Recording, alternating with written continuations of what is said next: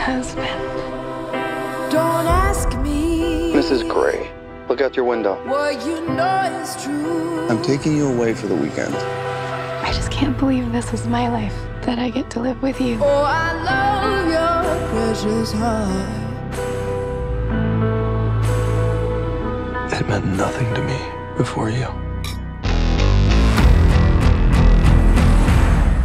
Anna Gray's office. We wanted to welcome the new fiction editor. And we could live I bought it for us.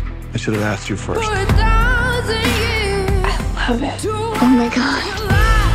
Christian, This is Jim Mateo, the architect. this location is perfect. I'm going to build you a fabulous house. Please stop speaking to my husband as if I weren't here. Anna. You may call me Mrs. Gray. I'll pick you up at 5. I might not be done by then. Cause we all have wings, We're being followed. but some of us don't know why.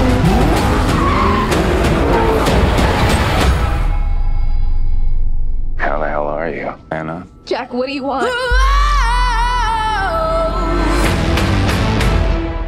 So you want to play? Yes, sir. Christian.